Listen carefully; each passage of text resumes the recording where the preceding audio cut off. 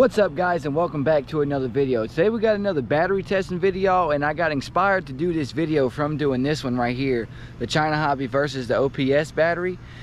From the results of that video, and if you haven't seen that video, I definitely think you should check it out. It's right here in the link in the description. The China Hobby battery stayed up with the OPS battery a lot better than I thought. Now, of course, the OPS battery was still a little better, but the China Hobby battery did hold its ground and do a lot better than I thought. The main difference between them batteries is the wire that comes on them. I know the OPS battery is a little different and all, but the main difference is the size wire that comes out the batteries. So we got a 6600 3S 2P China Hobby battery that's stock. This one comes from China Hobby with 12 gauge wire on it. You can see it right there, 12 gauge wire.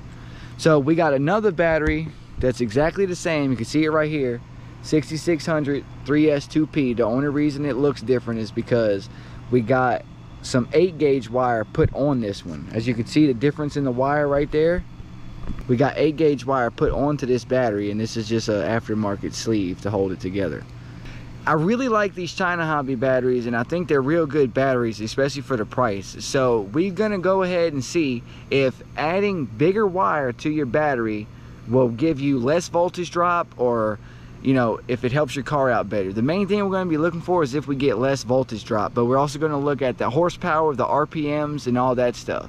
So let's not waste more time. We're going to head out to the West Bank, put these babies in the car, do our runs, then we're going to come back home and put it on the computer. Let's not waste more time. Here we go.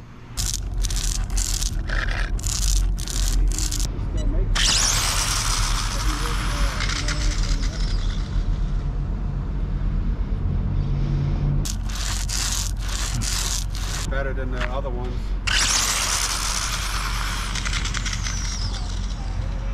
I think I got a little stuck. It did something. I wasn't watching the car at the start, but you could hear it. The car sounded like it picked up speed at the finish line. Alright, y'all, so now we about to run the China Hobby battery with the 12 gauge wire, and then like I said, we're going to compare the castle log and see if there's any difference with the voltage, RPMs, and everything.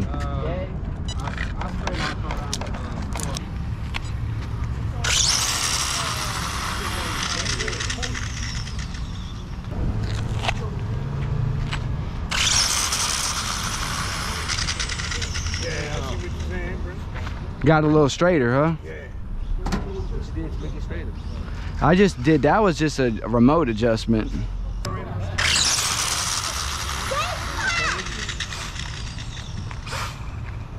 Alright, y'all, so we made it back home and we got the data log on the computer.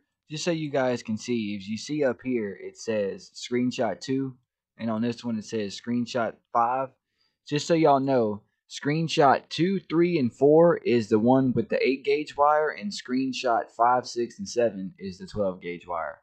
So to start off with, we got the first run. This one over here on the left is the 8 gauge wire. This one over here on the right is the 12 gauge wire. So the main thing we're going to be looking at is the voltage, how much it drops, the RPM, and the horsepower. So for the first run over here on the 8 gauge wire battery, we had a minimum of 8.4 volts and an average of 10.1 volts. So that means that we dropped about 3 volts on the hit of the line, but we recovered back up to about 10 volts throughout the run, as you can see that going on right here. Over here on the 12 gauge wire battery, we can actually see a difference off the jump. When we first took the hit, we dropped all the way down to 7.6 instead of 8.4 like we dropped over here on the 12 gauge battery. On the 8 gauge wire battery over here. On the 12 gauge wire battery over here, we dropped all the way down to 7.6. But it does look like we recovered a slight bit better by 0.2 of a volt. But the main thing we're looking at is the voltage drop, because when you take a big hit like that off the line, you're basically only running 2S.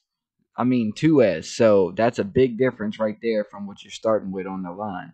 And with that difference in voltage drop, this one's actually a little crazy, because it shows right here that we got 36,000 RPMs with the 12 gauge wire battery and 34,000 RPMs with the 8 gauge wire battery.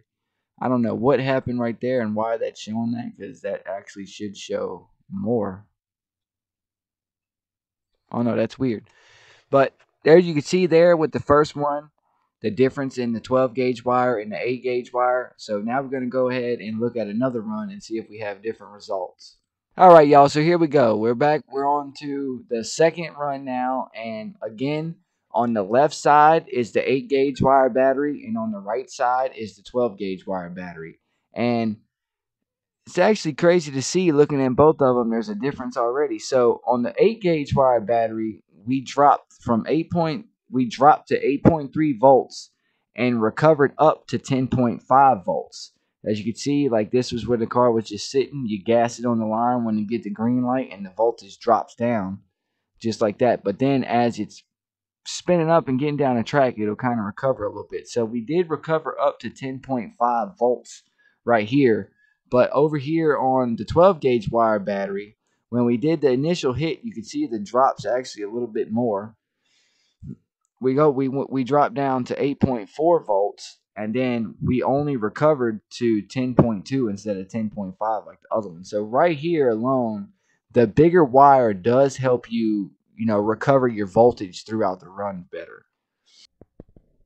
But so the one thing that I've noticed so far with the difference in the battery, it is kind of crazy that we're getting more RPMs with the smaller wire. That don't make much sense, but the main thing I was looking at is the voltage, and you definitely do recover better with the fatter wire. All right, guys, and for the last one, as you can see right here, we dropped down to 8.3 volts when we took off, and we recovered to 10.4 volts, and it looks like we got 37,000 RPMs with 5.7 horsepower. And if we look over to the 12 gauge wire battery, we did drop down a little bit less. I mean, a little bit less to 8.6. And this run, we actually recovered zero point 0.2 volts higher than we did with the 8 gauge wire battery. And then, but if you look over here, we have less RPMs than we did with the 8 gauge wire battery, but we do have more horsepower. So I'm actually not sure why we're showing more voltage drop with the 12 gauge wire battery and less RPMs. I mean, and more RPMs in the 8 gauge wire battery on most of them. That is a little crazy to me. There's a few things they could have been prepped too tight, could have had too much prep, but from looking through this stuff on this video, I originally thought that it would definitely make a big difference. I don't think by looking at the results of this that it makes that much of a difference, but the bigger wire definitely helps the voltage flow through better. So I would think it still makes a bigger difference than we're showing. I think I got something kind of wrong here, or like I said, we maybe got stuck in the prep too much, but I hope you guys enjoyed this video. If you like this video, make sure to like, comment, and smash that subscribe button. And if you got any questions about anything you've seen in this video, or if you can help me and you know maybe why we're showing just a little bit less voltage drop on the smaller wire battery, because it definitely shouldn't be like that. I don't know what happened, but we're going to run this test again on a different car and just see if something went wrong. If you haven't already, don't forget to like, comment, and smash that subscribe button. And I'll see you guys in the next one. Later.